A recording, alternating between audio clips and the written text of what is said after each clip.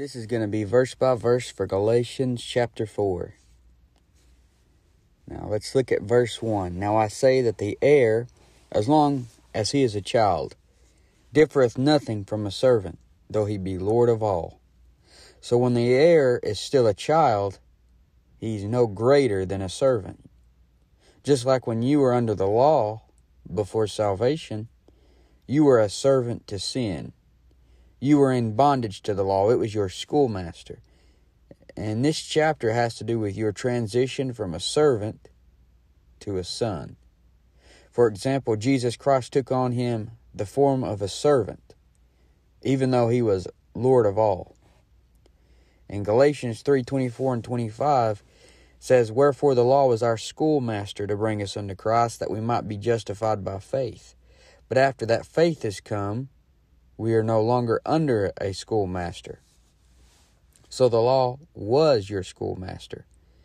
And you couldn't whip it because it whipped you. And back when I was in high school in the late 2000s, the teachers had those long paddles with the holes drilled in them. And if you got out of line, they would swing those things and hit you as hard as they could. The law is like that. It smites you and makes it where you can't even sit down. But once you reach the age of accountability, you realize you're a guilty sinner, the law, it smites you. It's a schoolmaster. And that is why Paul says in Galatians 4:2, as a child, you're under tutors and governors. He says, but is under tutors and governors until the time appointed of the Father.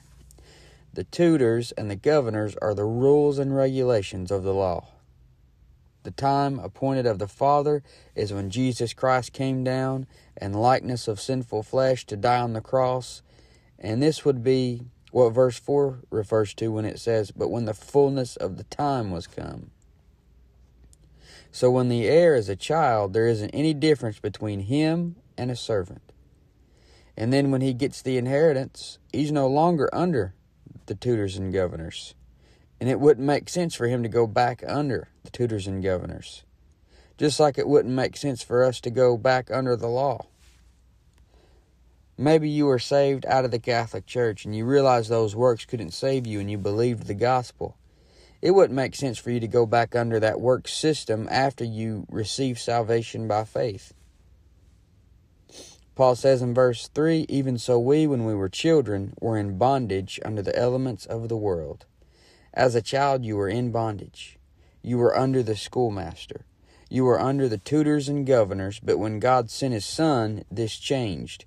And for this reason, we can be saved and made heirs. So this frees us from the bondage.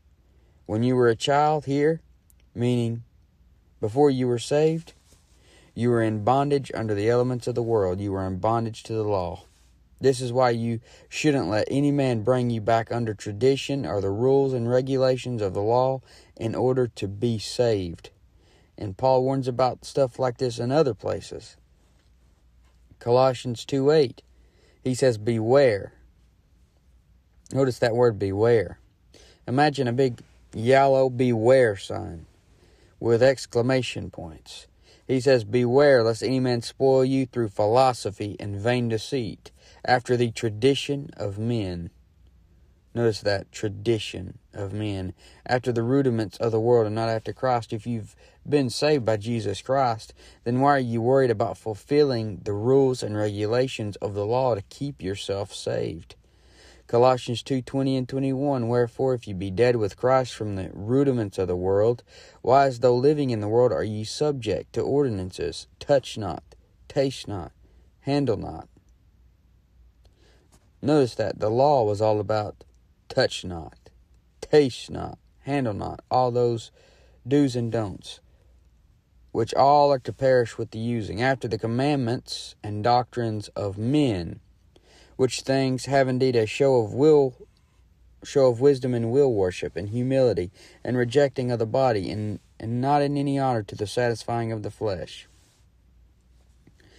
The law is all about don't do this and don't do that, and if you didn't do all of it that was required, then you were guilty of all of it. In James 2:10 it says, For whosoever shall keep the whole law, and yet offend in one point, he's guilty of all. So it was all about don't do this and don't do that. And maybe you didn't do this or do that. But then if you did one thing, you were guilty of all of it. It was your schoolmaster. You had no power over it. Galatians 4:4, but when the fullness of the time was come, God sent forth his Son, made of a woman, made under the law. The fullness of the time was when God was ready for the servants to become sons. At this time, Jesus Christ was sent. He had to be made under the law. Jesus was made under the law so that he could take our place under the law and pass every test. And then after that, give us salvation freely. You see, the only work that plays part in your salvation wasn't done by you, but it was done by Jesus Christ. He completely conquered and completed whatever a man needs to do to be considered righteous. So at salvation, he gives that righteousness to you and takes away your unrighteousness. And the cross pays for it. The wages of sin is death, and Christ died the death of sinners to pay our sin debt. That is the greatest deal you ever saw in your life. That is New Testament salvation, and it has nothing to do with the works on your part before, during, or after salvation. Works aren't even required to prove salvation. In Galatians 4 and verse 4, but when the fullness of time was come, God sent forth his Son, made of a woman, made under the law. In this verse, we see the virgin birth. And Jesus Christ is the Son of God. Just by calling him the Son of God, you make him equal with God. But he is born of a virgin. He is made of a woman in the sense that he left heaven and came down in the flesh. And God used a woman, Mary, to bring him in. 1 Timothy 3:16, and without controversy, great is the mystery of godliness. God was manifest in the flesh, justified in the Spirit, seen of angels, preached unto the Gentiles, believed on in the world, received up into glory. It says in Philippians 2:7, but made himself of no reputation, but took upon him the form of a servant, and was made in the likeness of men. So he was made under the law. Because verse 5 says, to redeem them that were under the law, that we might receive the adoption of sons. So Jesus Christ had to come down under the law to fulfill it, and be without sin so that he could redeem us. He had to be sinlessly perfect to be the perfect sacrifice for sins, and he had to take away our sins. All the times we broke the law, and he put it on himself when he died on the cross. At salvation, we were adopted. We became a son of God, and we are still waiting on the adoption to be complete, when we get our new body. And Romans 8:23, and not only they, but ourselves also, which have the first fruits of the Spirit, even we ourselves, grown within ourselves, waiting for the adoption, to wit, the redemption of our body. So you were adopted into the family of God when you got born again, and you became an heir. And Galatians 4:6 says, and because ye are sons, God hath sent forth the Spirit of his Son into your hearts, crying, Abba, Father. Abba is the Hebrew word for father.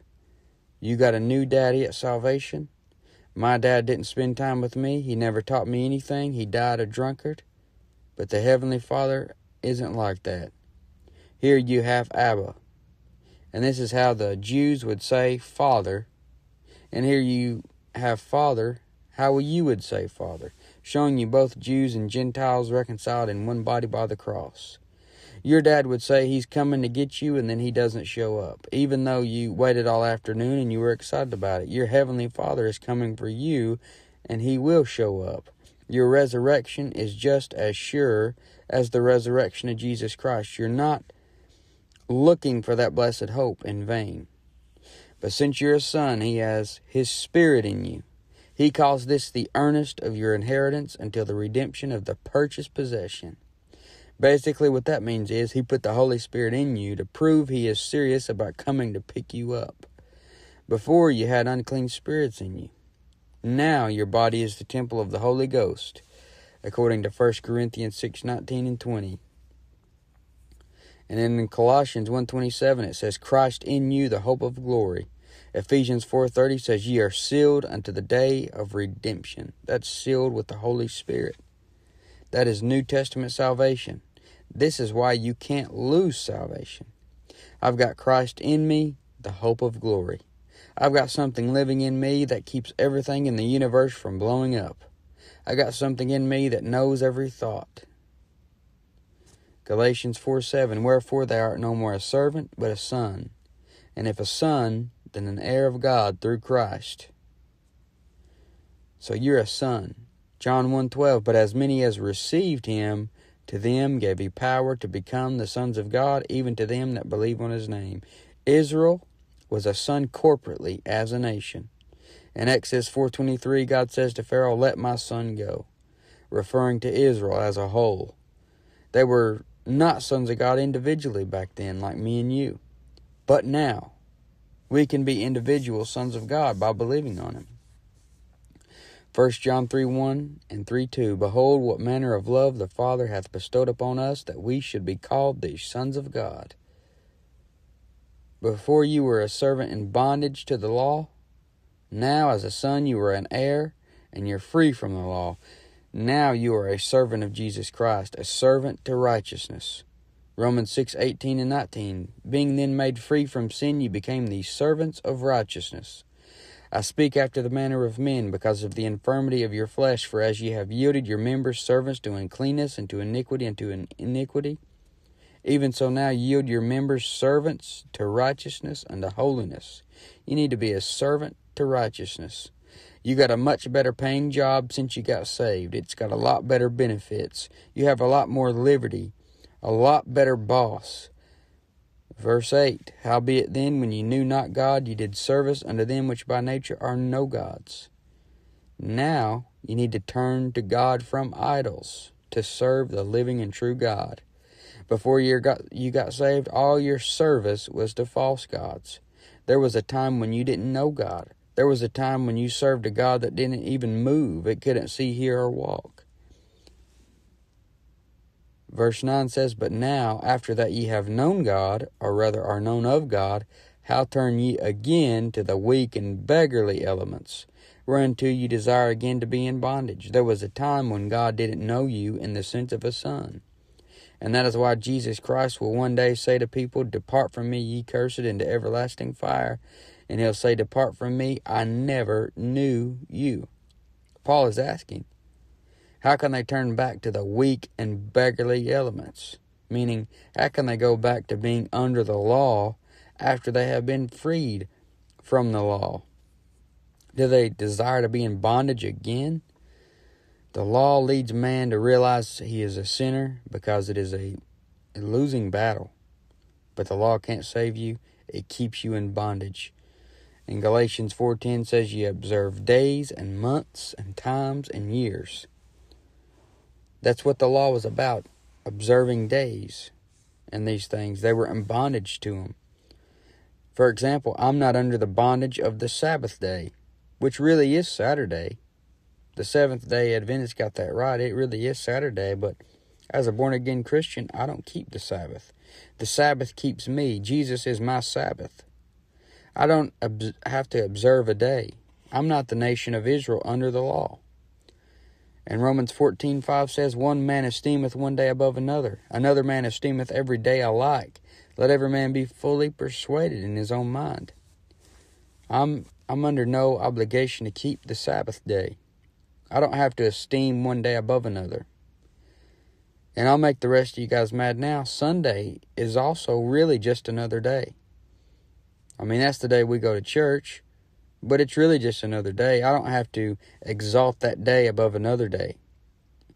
If somebody chose to go to church on Saturday, like if a group of people chose to do that, that wouldn't be wrong. It's not the day that matters. I don't have to do anything special on any given day. I don't have to do anything special on Sunday. Every day is the Lord's day. I don't even like limiting it to that. Because that, whether people know it or not, that puts that in their mind, well, today is the day I do something for God, or I think about God. Deep down they do that. I know that they don't, nobody says that really, but deep down they end up doing that. So I really don't set aside a day to do anything different. I mean, I go to church on Sunday, But I'm not setting aside a day to do anything different or more for the Lord than I do any other day. I'm trying to do what I can for the Lord every day. And we aren't under any bondage to observe a certain day. I mean, a lot of people would get mad when I say this, but you can mow on Sunday. Really, it's not a sin to mow on Sunday. It really wouldn't be. A lot of people think that you have committed the unpardonable sin if you get the mower out on Sunday. And I've seen my family say that. But yet they watch TV on Sunday after church. They play games on their phone after church. They would go out to eat after church. And everything else under the sun. They say it's a sin to work on Sunday. There are people that believe that is a sin to work on Sunday. Even though it said, one man esteemeth one day above another, and another man esteemeth every day alike, let every man be fully persuaded in his own mind. So they say it's a sin to work on Sunday, and they will literally make people feel awful for working on Sunday and put them back under the bondage of observing a day. And yet at the same time, the people putting people down for working on Sunday, they go out to eat on Sunday and support the waitress who's working on Sunday. I mean, if she shouldn't be there, then why should you? I mean, she's got bills just like you got.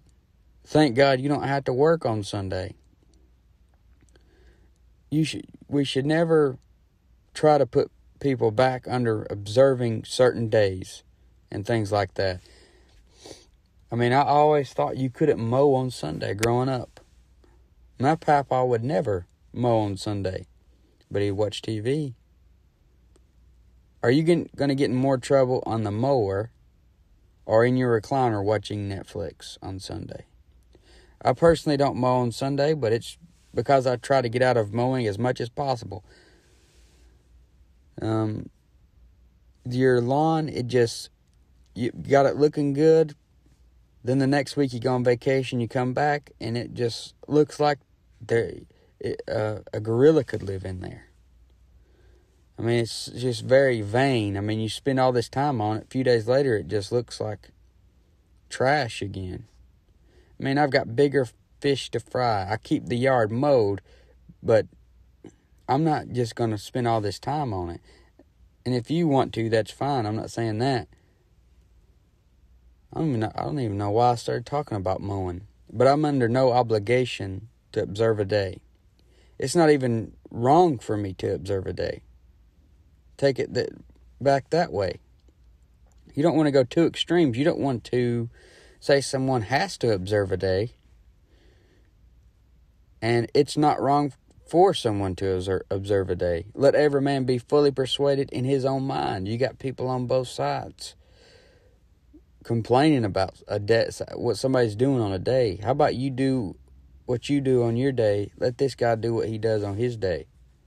But I've got Christian friends who believe Sunday is the Lord's day. But did you know that in the Bible, it never calls Sunday the Lord's day? And if they want to make that the day that they go all out for the Lord, then more power to them. I got friends that don't observe Christmas Day. Oh, well, I admire them for it. But if I want to have dinner on Christmas Day and give somebody a gift, then I will. It's not anybody's business what we do on a certain day. It's not wrong. I don't have to observe a day, and I don't have to not observe a day. Let every man be fully persuaded in his own mind. In other words, you should take it easy on things like this, because it puts people back under the bondage of this law where you have to observe days. And Paul says in Colossians 2:16, that no man therefore judge you in meat or in drink or in respect of an holy day or of the new moon or of the Sabbath days. So let no man therefore judge you in the respect of an holy day. Don't judge me on the Sabbath. Don't judge me on special days. Don't judge me on Mother's Day. If it's a birthday, somebody might make me a cake and I'll eat it. If it's Martin Luther King Day, I don't celebrate him because he denied the virgin birth, but I'll take off from work if they call that an off day for him. I ain't going to lie. Be fully persuaded in your own mind. This is the Bible here. You don't have to observe a certain day. Sunday ain't the Sabbath. Saturday is the Sabbath, but I don't have to keep it. Sunday ain't the Lord's day. Where in the Bible does it say it's the Lord's day? We call it that out of tradition. And there ain't nothing wrong with that. But men abstain from mowing on Sunday out of tradition. And that's cool. I admire it if you don't mow on Sunday. But if you're going to be consistent, and if you're going to tell somebody not to mow on Sunday, then you better not do anything else on Sunday either. So it's a sin to get on a mower, but not in your truck, but not in the recliner and watch TV. You know, it always comes out kind of hypocritical for people, because they'll not do one thing on a certain day, but then they'll do another. I mean, if you're calling Sunday the Sabbath, there was a man that got stoned for picking up sticks on the Sabbath. In Galatians 4:11, Paul says, I am afraid of you, lest I have bestowed upon you labor in vain. So he's afraid that maybe he's put labor in vain on them because they are trying to go back under the law. Yet deep down he knows it ain't in vain, because in another place he said, your labor is not in vain in the Lord. But he's thinking that he's got them saved. They knew salvation by grace through faith, but now they're trying to go back under the law that he saved them from. Galatians 4:12, brethren, I beseech you, be as I am, for I am as ye are. Ye have not injured me at all. Paul says, be as I am. Paul isn't under the law. He's under liberty now. Before, he was zealous in the law. Now he has liberty. But the fact that they were deceived by his works, by this works salvation crowd, it didn't injure him at all. He had already been through so much that he was thick-skinned. So then the next verse he says, ye know how through infirmity of the flesh I preached the gospel unto you at the first. He wanted the Galatians to be as he was and put themselves in his shoes. He wanted them to imagine how they would feel if they preached the right gospel to him and then got tricked by a false teacher. Paul didn't get any special attention through his looks. He was a beat-up, frail man. He had infirmity in the flesh. And that light on the Damascus road messed up his eyesight a little bit. You know the story. And then he got healed right after. But I think soon after that, his sign gifts began to wear off, and his eyes must have wore back out as well. And he says in verse 14, in my temptation, which was in my flesh, ye despised not nor rejected, but received me as an angel of God, even as Christ Jesus. Paul had something in his flesh that tempted him to do wrong, just like we all do. And even after salvation, your flesh wants to sin. But the Galatians didn't let any of these things keep themselves from receiving Paul. They received him as an angel of God, even as Christ Jesus. And this verse proves that the angel of the Lord of the Old Testament was Jesus Christ. Galatians 4:15, where is then the blessedness ye spake of? For I bear you record that if it had been possible, you would have plucked out your own eyes and have given them to me. And this verse is what causes many Bible students to believe that Paul had bad eyesight, which really makes sense. And then in Galatians 6:11 it says, Paul says, "You see how large a letter I have written unto you with mine own hand." You see, most of Paul's epistles are written by someone else as he told them what to write. But the fact that he calls such a short epistle as Galatians a large letter hints that maybe he wrote with big words because he couldn't see them so good.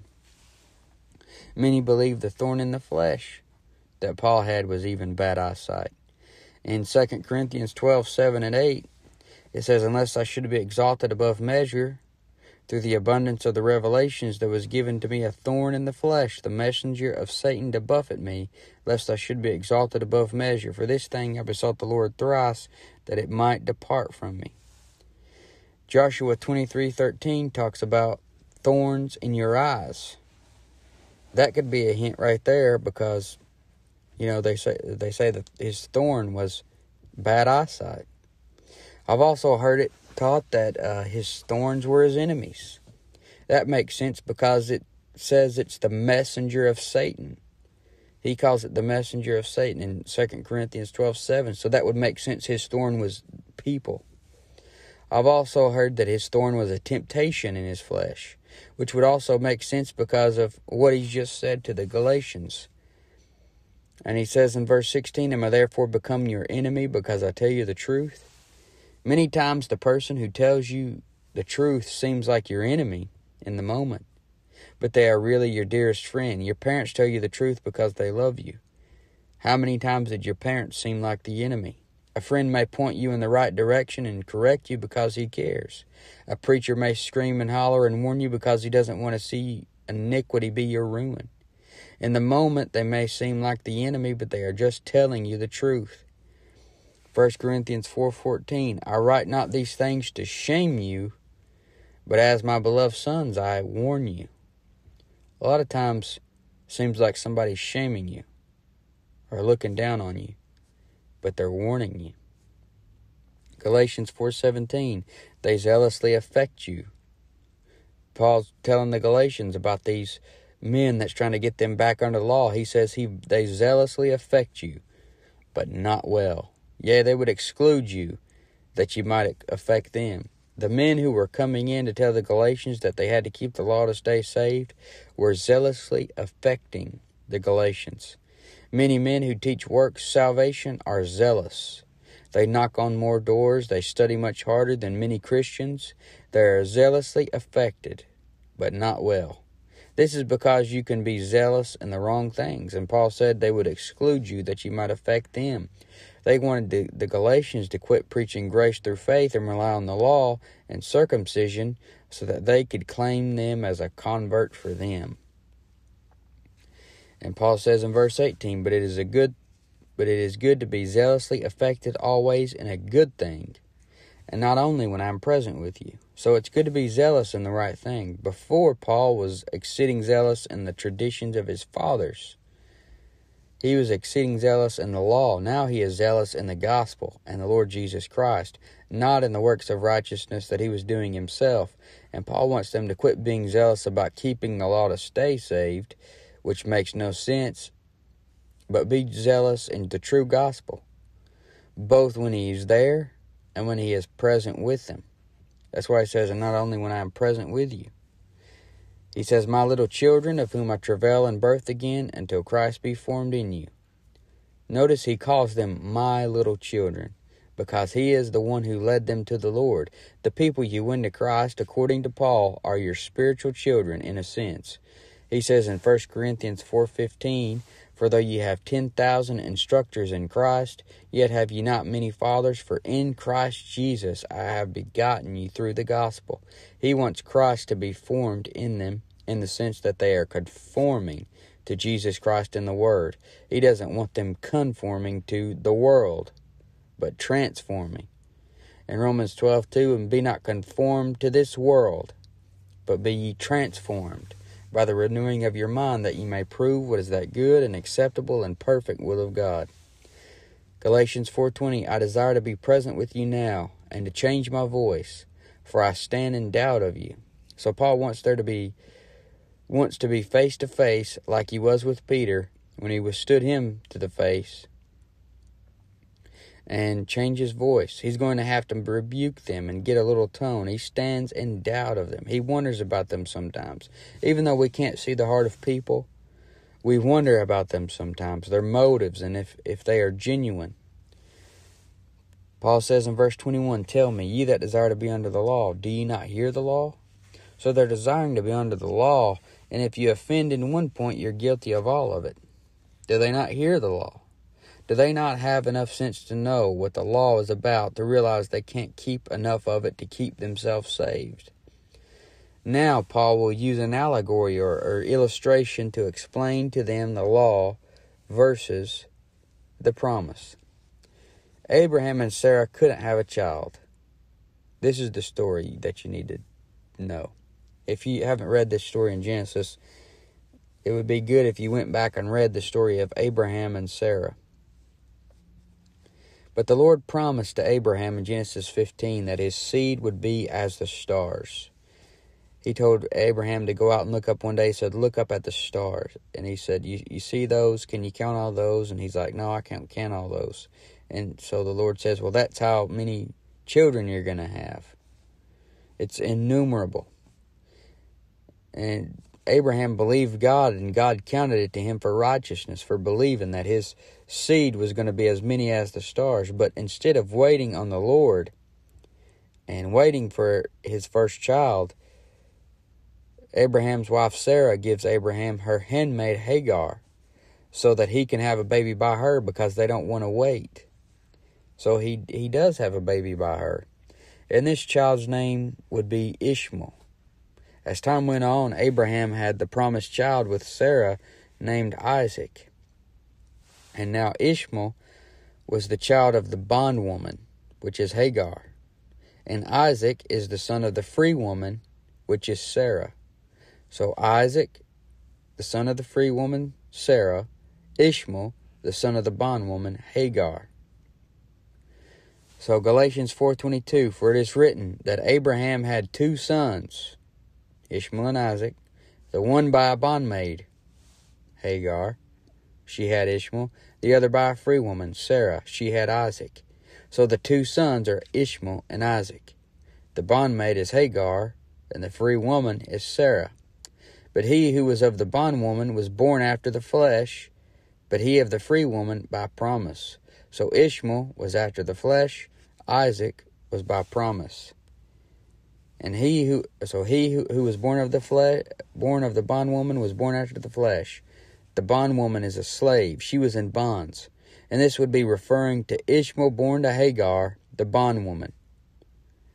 And this is going to represent the law, because it's the bondwoman, and the law represents bondage. Abraham and Sarah didn't want to wait on the Lord. He got with Hagar, had this son of a bondwoman. But Isaac was the promised one. Isaac was of the free woman, which is Sarah, and it was by the promise of God. Now verse 24, which things are an allegory? For these are the two covenants. These two boys represent the two covenants. The one from the Mount Sinai, which gendereth the bondage, which is Agar. Now Agar is Hagar. When you take Hagar from Greek to English, it's Agar. When you take it from Hebrew to English, it's Hagar. The Old Testament went from Hebrew to English. The New Testament's Greek to English. And in Greek to English, Hagar is Agar. So Paul is using an allegory. It's a figure or illustration. And he's doing this to show you something about the two covenants. The law is represented by Agar, which is Hagar. And it is about bondage, so she's the bondwoman. This represents the law, which is from the Mount Sinai, because that is where Moses got the law. So that's why it says, the one from the Mount Sinai, which gendereth the bondage, which is Agar. See, Moses got the law in Sinai. It puts people in bondage. And here it's represented by Agar. Sarah and Isaac represents the other covenant, the New Testament. Galatians 4:25, for this Agar is Mount Sinai in Arabia, and entereth to Jerusalem, which now is, and is in bondage with her children. So Agar, representing the law, and this allegory is said to be Mount Sinai in Arabia, because that is where Moses got the law. Then it says in verse 26, but Jerusalem, which is above, is free, which is the mother of us all. Now, since the law, the old covenant, is represented by Agar and by Mount Sinai in Arabia, the new one is represented by Jerusalem. And unlike the law, it isn't in bondage. It is free. Verse 27, for it is written, rejoice, thou barren that bearest not. Break forth and cry, thou that travailest not. For the desolate she hath many more children than she which hath an husband. Now we, brethren, as Isaac was, are the children of promise. Unlike Ishmael, Isaac was of the children of promise. If you're a born-again believer, then you are a child of promise. Verse 29, but as then he that was born after the flesh persecuted him that was born after the Spirit, even so it is now. The men going around pushing the law and circumcision for salvation are represented by he that was born after the flesh, which was Ishmael, while the Christians preaching salvation by grace through faith are represented by him that was born after the Spirit, that's Isaac. And just like Ishmael, who was of the flesh, persecuted Isaac, who was of promise, the people who teach the works for salvation today persecute the people who preach by grace through faith. That's why it says, the flesh persecuted him that was born after the Spirit. Even so it is now. Galatians 4:30, nevertheless, what saith the Scripture? Cast out the bondwoman and her son. For the son of the bondwoman shall not be made heir with the son of the free woman. The same way they put out Hagar back there in the Old Testament is the same way we need to put that stuff out today, which it's an allegory. So Paul's using it to say you need to push out the law stuff. Push out anything that's saying you're saved by the law. Paul says, nevertheless, what saith the Scripture? It isn't what saith the preacher or tradition or the Pope or your mother-in-law.